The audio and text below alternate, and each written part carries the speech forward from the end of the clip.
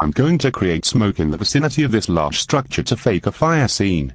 Hee hee hee. First, let's start the smoke.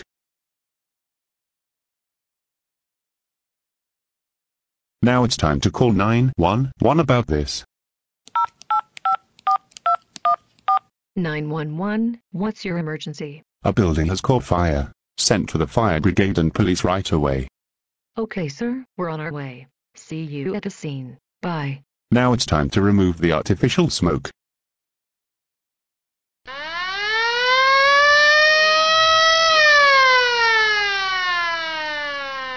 All right, Kitty, where's the fire? Ha ha ha ha ha ha ha ha ha ha. Tricks on you.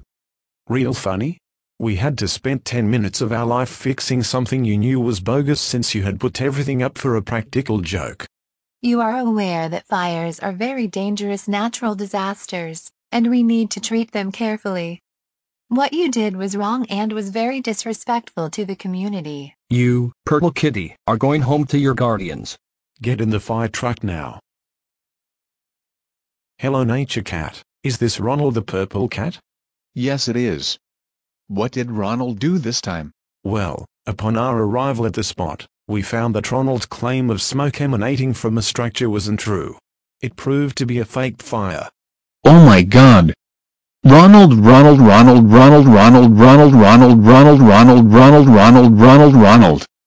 Get in the house now. You are in extreme trouble right now. Please ensure that Ronald never pulls this prank phoning antics again, Nature Cat. Alright, I will definitely give what you mentioned top attention. You have a nice day. Take care. You too. Ronald, how dare you fake a fire scene where a building was on fire and prank call 911.